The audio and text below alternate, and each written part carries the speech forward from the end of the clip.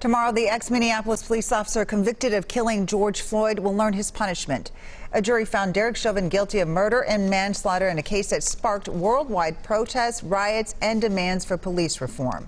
WCCO's Esme Murphy gets answers about what to expect in the Chauvin sentencing.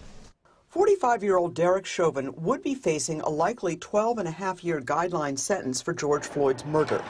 But the sentence will be more than that because the judge found 4 aggravating factors: that Chauvin abused his position of authority, acted with particular cruelty, and with 3 other officers. And there were also children present. Joe Tamburino is a criminal defense attorney not affiliated with the case. How much does aggravating factors factor into a sentence? Quite a bit, because this sentence under the guidelines should be 150 months, which is 12 and a half years. However, the judge could go up to 40 years. It appears that at least 4 members of the Floyd family are going to testify. Do those have an impact on the sentence the judge imposes? Yes, it could very well have an impact. Judges still don't make the final determination as to what the actual sentence should be until they've heard the full sentencing hearing.